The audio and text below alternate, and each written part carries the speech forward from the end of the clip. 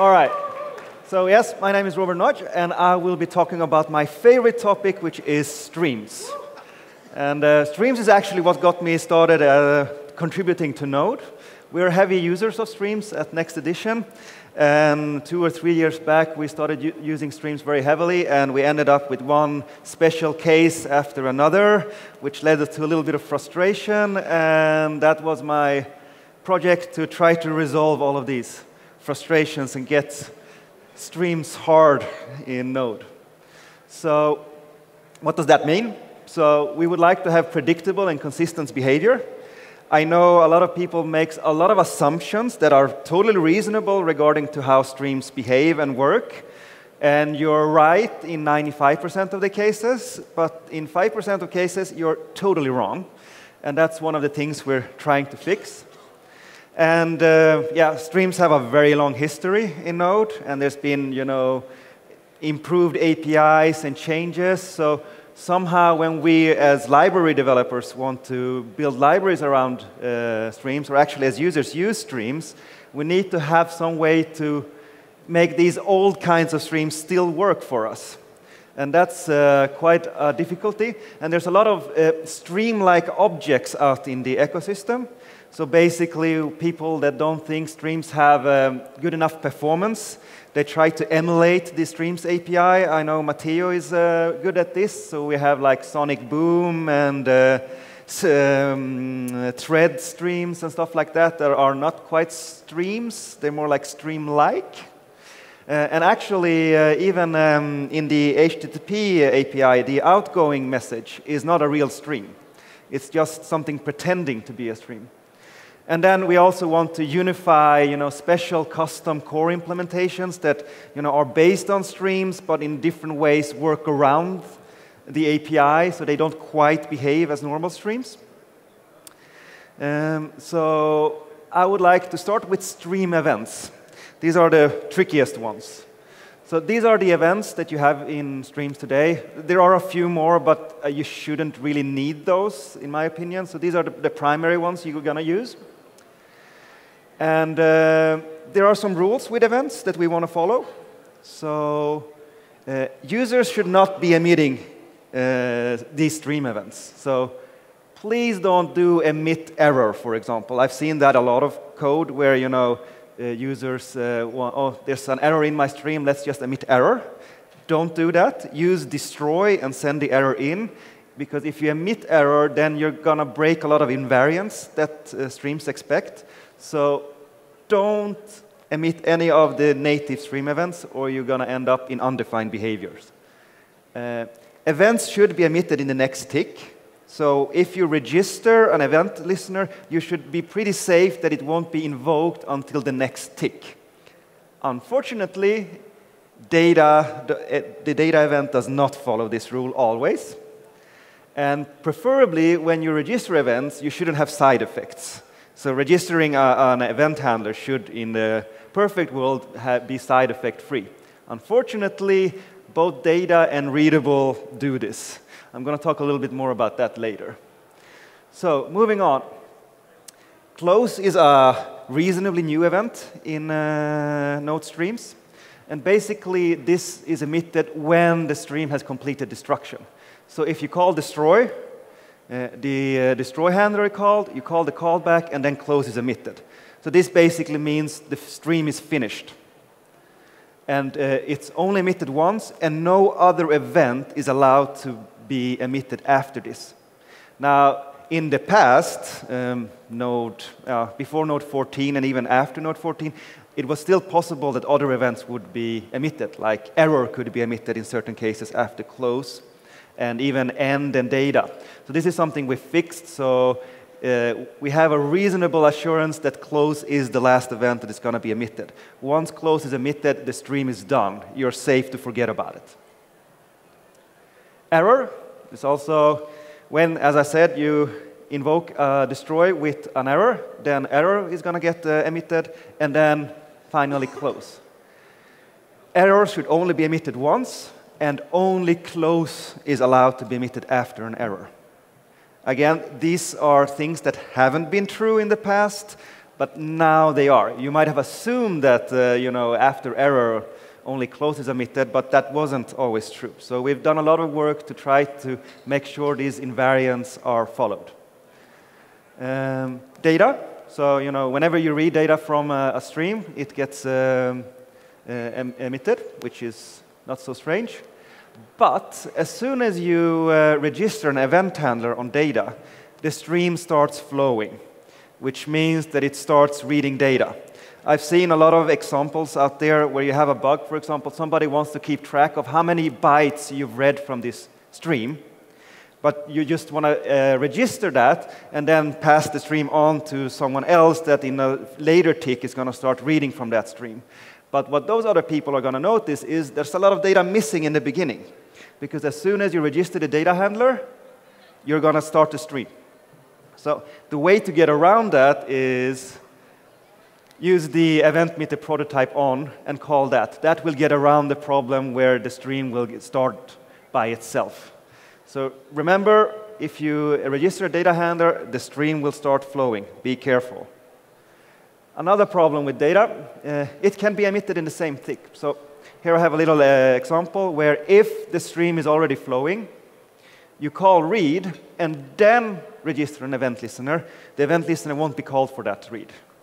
So this breaks the rule where if any events should be emitted in the next tick, so you can register the event handlers. And unfortunately, the only way around this is make sure to call read after you register data. Otherwise, you might miss stuff. And also emitted when the last data, so you're reading a lot of data, end gets emitted, and then if you're lucky, there's no more errors, and then close gets emitted. Of course, close could be emitted in between these two. It's emitted only once, and no data events are allowed afterwards. You might not believe this, but we've had streams that has continued emitting data even after end. So again, just to reflect, it's a reasonable assumption that after end there's no more data coming, but in those 3% of the cases you would be wrong.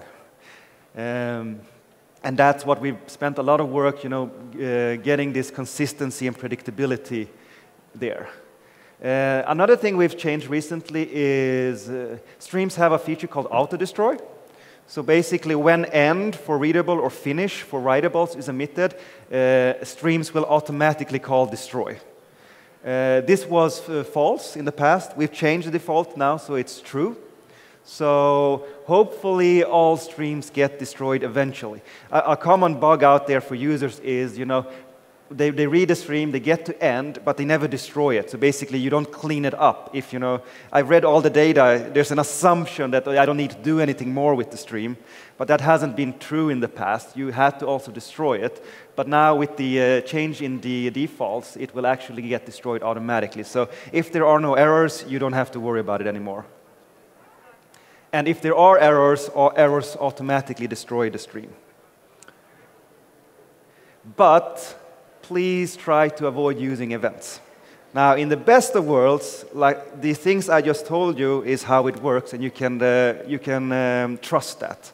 But when you use NPM modules and streams that you don't know are for sure based on these the core stream implementation, the events might be working in different ways. So we provide some helper tools in Node Core to that you should use instead. For example, we have stream finished. So this is basically a function to get notified when a stream is, basically when the stream is done. And this has, we've tried to make compatibility support for streams that don't emit close or only emit end and finish, and lots of old style streams. So we've worked pretty hard to try to unify and the compatibility here, so you can trust that when you call stream finished, to the best of our knowledge, it has completed. Now, how would you implement this? I was a little unsure in which order I should show you this, but we're going to go with this one. So a naive way to implement stream finished based on what I've told you so far and information from previous talks is you could use, just await event emitter 1 stream close, right? So when close is emitted, the stream is done. There's a little problem with this, though. What if the stream already errored or already closed before you call this function? Then you're basically deadlocked. So what we would like to do is to check, oh, has the stream already errored? Yeah, then we throw that error. Has the stream already closed? Then we return. These two properties are just about to land in Node, so they don't exist yet, but hopefully soon. The other problem here is, and this is a problem with streams in general, what happens if you destroy a stream without passing an error? So if somebody is consuming your readable and you destroy it like this, then the consumer, from his perspective, the stream finished successfully. There were no problems. You can, save the hash for the data, and this is the complete safe data. You're right? But that's not true. So, for example, here, if I do readable destroy and then await finished, I would kind of expect an error here because I've aborted the stream, or some kind of signal that this stream was prematurely cancelled. But you don't. So what do we do? Well, we need some way to read, okay, so if the stream was aborted, then we throw an abort error. Actually, this should be after the await EE once, but I'll fix that later. But these properties, again, they don't exist yet, so I'm trying to land them as we speak. But this is basically how we could implement finish, just so we get a basic understanding of what we expect. Now, of course, and then you might want to have support for abort signal. I added this while Benjamin was talking about cancellation, so he wouldn't get angry with me. So that's how that works. So going back to stream, we have stream finish implemented in core, and I think it's been there for quite a while actually. And some of the things I have talked about haven't been true. So let's see what we've done to fix them. So the first thing we've changed there is, in the past, stream finish would only wait for the end and or the finish event. It wouldn't actually wait for the streams to close. Now, why is that important? Because it's not until close that you know that there was no errors and that all the resources have been cleaned up. So for example, things I've noticed in the wild is when the stream has some kind of mutex. And then, you do stream finished, and you would assume that the mutex has been released, and you can call lock on it again. But that wasn't always the case, because you would actually finish when you got the end event. So that's something we've changed. So here's an example. Actually, while we're on this example, I'd like to point out some new features we have in streams. So we have something called construct in streams now, which basically allows you to have asynchronous construction of streams and unifies how uninitialized streams should behave. The reason we added this is we had a lot of places in Node core that, for example, opening files or network socket, etc., they would behave differently while in this non-ready state. So in order to try to unify the behavior and make if file streams behave in one way, it should be safe to assume that net sockets behave about the same way, and it's not special cases all the time. So we added construct to try to sort that out. Another thing to keep in mind, especially when working with streams, don't swallow errors. Try to, if you have, the user can pass in an error into destroy, and while destroying it, you could have another error, for example, error 2, and we don't want to, make errors disappear. So please use aggregate error, which is a new feature in Node as well, to make sure that your user gets all the information about what happened. Now, going back to this example, this is basically taking a lock, and when you destroy it, it unlocks. Now, when you do await stream finish readable here, you would assume that is locked is false here, because in the destroy here we have unlock. In the past, this was not true. So when the stream ended, finish would go out, and that assertion would fail. And we actually have we had a few issues in Node core about this specific issue, but that's been fixed now. Another problem is this premature close and cancellation. So what if close is emitted before or end, finish, and error, or these things are not emitted at all? I talked a little about that before. Otherwise, we might incorrectly assume that the stream was successfully completed. Going back to the example I had before. So, we use once readable close, it will complete, we get no error, even though we've aborted the stream. So now with stream finished, we will get a stream premature close error. Now, why don't we get an abort error, which would be maybe a more natural way? Well, there's two reasons. When this was implemented, we didn't have abort errors in Node. And this isn't always because of an abort, because there's also, incorrect implementations of streams that, might emit close, but then afterwards emit error, end, or finish. So we have this stream premature close. And that premature close can either be because of a bug or bug in the sense that it's not the way streams are supposed to work, or the user had called destroy without an error.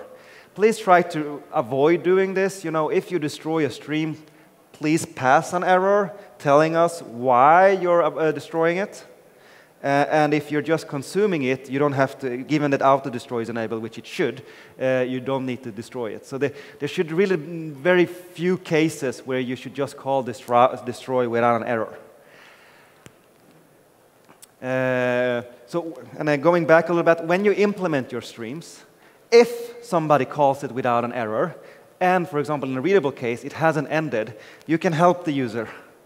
Give him an abort error then, right? Be nice. And likewise with writable. If the user, because a lot of users think of destroy as cancel. And cancel, you don't always have to give a reason. You would assume that the assumption is that that's an abort. But that's an incorrect assumption. But please try to implement streams like this. And then even when users, for whatever reason, don't use stream finished, it will kind of work for them. Another thing that we talked about here is, in the past, stream finished would always wait for the events. So if you call stream finished, it's finished, and then you call stream finished again, then you would deadlock on the last one, because we did no introspection on the state. We've changed that now, so if the stream finished before you called finished on it, then okay, we can move on. Likewise, if the stream errored. So the stream errored before you called stream finish. And in the past, you would just deadlock. Now it will rethrow. So it will rethrow the error that happened before so you don't lose it. We've also added support for stream finished for abort signal. So now you can just pass a signal, and that should work out properly. I think Benjamin mentioned this. We now have support for async iterator. So you can just do a for-await const chunk of readable. There are a lot of ways to read streams in Node. You have .read and the readable event. You have pipe. You have the data event with pause and resume. Please avoid those when possible. Use for-await when you can. Usually, the performance difference is, for most use cases, in my opinion, negligible. So just use this, and the semantics are, predefined. You can trust that this kind of works like it should. With pipe and read and readable, there are a lot of edge cases you have to be careful about. Like, for example, this, especially when you start mixing pipe and the readable APIs, then you get into really weird stuff. Especially with back pressure. So my recommendation, try to stay away from those APIs when you can, and just stick with the async readable, async iterator API. It makes everyone's life much easier and better. Of course, when you have, you need to tee the streams, so you're reading it multiple times, then maybe pipe is better. But in most cases, I think this is sufficient, and it should work from everything from HTTP streams to file streams to all of those. That's good. Some new features we've added. So we have basically something called duplex from that you can use to build streams in different ways. So for example, if you have a readable stream and you have a writable stream, and you would like to combine them into one duplex, you can do that with this. So you can basically send here anything that is a readable. That can be a stream, an async generator, a generator. Yeah, check the documentation, and likewise with writable. So a common case for this is you have a readable stream and you have a writable stream, and you want to create a duplex from that. There is a popular library on NPM called Duplexify. This does basically that, but in my opinion, in a better way. So if you use Duplexify, please consider using this if you're on Node 16 or later. We can create a stream from a generator. So you can do your async function generator, yield a weight. Notice here that I have to instantiate the generator to get an async iterable. If it's an async iterable, duplex from knows that this is a readable. So basically, you will get a duplex that pretty much behaves the same way as a readable. It just has some the writable methods and the getters, but other than that, it should behave just as a readable. So you could actually think of duplex from as a stream from. And likewise, you can pass it an async generator function. In this case, it should take a source and a signal. Please use the signal when you do this. And if you have async API calls inside of your generator, pass that signal along. Because otherwise, you get problems with cancellation. So basically, what this will give you is a transform stream. So this is just a fancy or more user-friendly way of implementing a transform stream.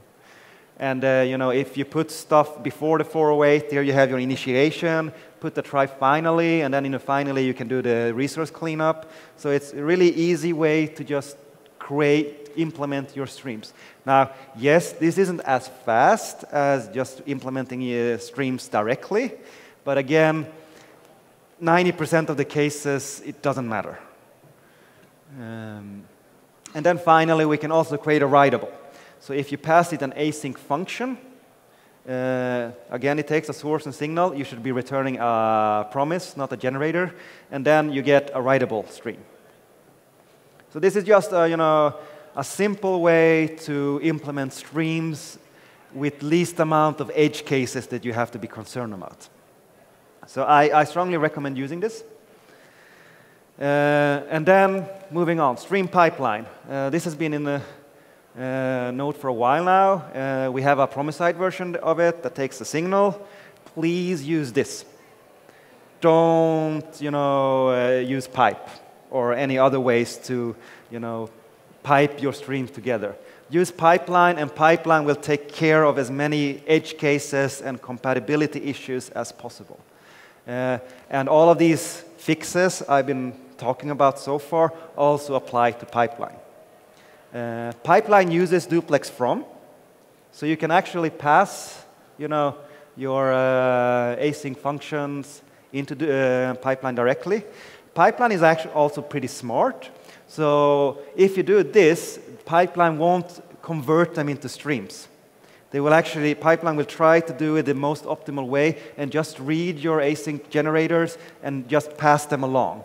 So it tries to avoid making, unnecessary glue streams. And that's good for memory usage, and it's good for performance. So, and this is a simple way to just work with your streams. Now, a common, like if you don't use the promise base, this will actually return the last stream as a readable. So you would think, cool, now I can compose my new streams, but pipeline doesn't return a writable stream. So there has been some requests for being able to compose streams, so basically building streams out of other streams. So we've added something called stream compose. And basically what it does is, you can put in your different streams, and it will return a duplex to you that writes to the first one and reads from the last one, and then everything is passed between. You can also, start with a readable stream or end with a writable stream, and then, you get a read-only or write-only duplex. You can even create a closed loop that is neither readable or writable, which basically is as doing it in a pipeline, and then you can, just call stream finished on that. So basically, you can use stream pipeline, or you just do stream finished, stream compose. It's roughly the same thing. And yes, stream compose also uses duplex from, so you can, pass in an object with a writable and a readable, and it will automatically convert it. And we try to take care of all the edge cases for you. So the point of all of these stream pipeline, stream finished, and stream compose is that you shouldn't interact with the streams directly and make, assumptions that might not be true depending on the implementation of the stream. Instead, we try to, take care of all of these edge cases that we know of and help you out to use so that streams are somewhat predictable. So that's stream compose. So a little work, we have other things we've done in core. So incoming message hasn't been emitting close and those kind of things. So we've made sure incoming message works as a normal stream. Outgoing message is funny. It's not actually a stream. It's a stream-like object. So it tries to pretend to be a stream, and therefore it doesn't always act like one. The reason for that, we actually have tried multiple times making outgoing message a normal stream, but the performance regression, this is one of those cases where performance matters, haven't been acceptable. So we're still trying to, either make a base class for writable or in some way getting outgoing message to actually be a normal stream. But for now, it's a stream-like object, and we're tried really hard making all the events and all the properties to behave like you would expect. But that's the trickiest one so far. Stream transform used to be a special stream. You would think it's just a duplex that has a little function between the writable and the readable end, but it was a very complicated implementation that was totally custom and went around things. We've with all the fixes we've done, we've re-implemented stream transform, so it is just a duplex stream with a transform function. And this is part of making, Node more maintainable and also more predictable and getting around the special behaviors. NetSocket was also, one of those custom stream implementations. We had like a writable and readable property that would start out being false and then turn true and then going back to false and behaving a little bit in its own kind of way. So that's been fixed to a large degree. And then we have all the destroy methods in streams that we put a lot of work in, making sure they emit close, making sure, it can't emit error twice. And things like what happens if you call destroy twice, once without an error and once with an error? What should happen? And the answer is if you call destroy once, any other call to destroy is ignored. Before you could, for example, call destroy and thinking, okay, I've destroyed this, nobody else is going to touch it, and then somebody could call destroy with an error, and all of a sudden it will emit an error that you didn't expect. So that's also things we have sorted out. And I've actually gone through this pretty fast, so I have 2 minutes for questions. If anyone has those, hands up. Yes?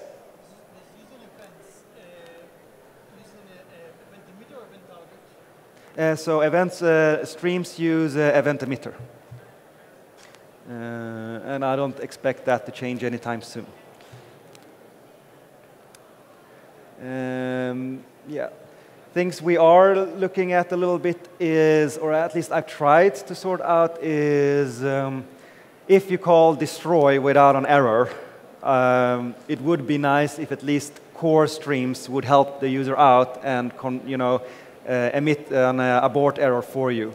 At least for example, file streams, which are quite common. I've seen examples where people have, oh, my file got corrupted. And I didn't get any error. And those are the things I would like to avoid. But yeah, things go slow in Node sometimes, especially with some very major changes, it can take a little while before it gets out in the wild. All right, any other questions? Yes?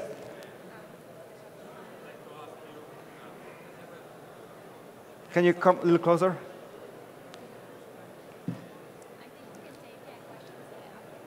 Okay. Yeah, cheers. Okay, it seems I'm out of time. Thank you, everyone.